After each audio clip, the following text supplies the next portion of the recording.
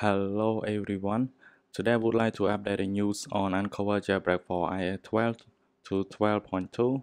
And for those who having issue online exploit fall or you won't be able to jailbreak, and all of those issues affect and especially on A7 device, which is iPhone 5s, and A8 device, which is on iPhone 6. So those issues are fixed. So all you have to do, you need to update your UnC0ver. First, make sure you delete the old UnC0ver from the home screen, and then you can go to Safari and redirect to app.ignition.fun, and then you click on this one and click on jailbreaks and go to UnC0ver 3.3.0 beta,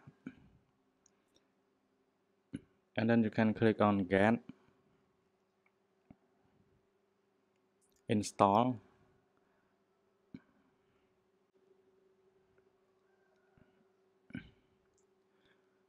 And in order to open the application, you need to try it in the settings. Go to settings, general, scroll down and click on profiles and device management, and you need to trust, and then go back. Now you can open it. And for me, because I'm on iOS 12.3 on my iPhone X, that's why they say unsupported. But for you, all of the problem and issues are fixed, and I hope this version is also work for you.